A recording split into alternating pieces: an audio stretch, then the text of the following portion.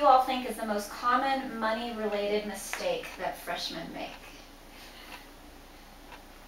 I can tell them. You let your personal expenses get carried away.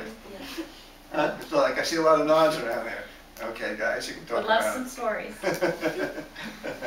I don't know, I just made constant trips to Walmart. I guess that's like a big thing in Ohio. Like I have little money saved up for my phone bill and like different expenses I have to pay on my own, and I would just get carried away in there. Fans and comforter sets and detergent and things like that. And we'd always go, my school is like 40 minutes east of Columbus, like the major city.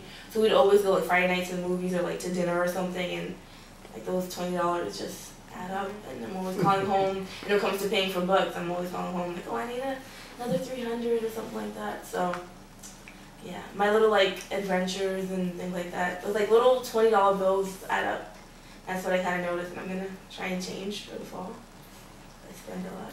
Yeah, it's the same case with me. I mean, but instead of books, it's like, you know, art supplies. I get carried away buying the stuff, and then I realize I have to buy food, and I don't, because there's no cafeteria. So I'm calling my parents like, I'm hungry, can I have some money for food? Is that where we got the term starving artist? Yeah, probably.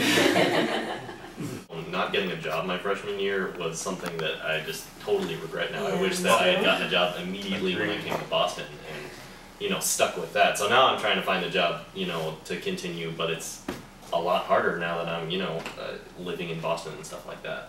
Getting a job, I think, would have been one of the most important things I could have done.